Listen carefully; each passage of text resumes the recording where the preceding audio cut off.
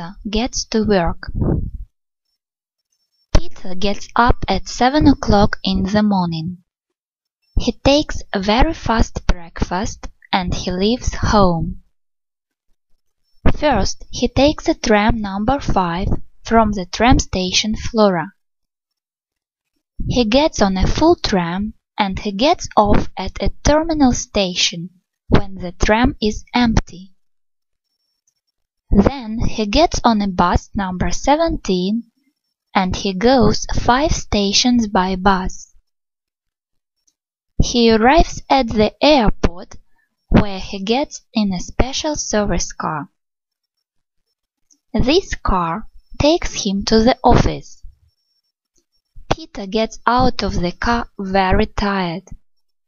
He is tired of long way from home, so he first takes a rest near his laptop. What is his job? Can you guess?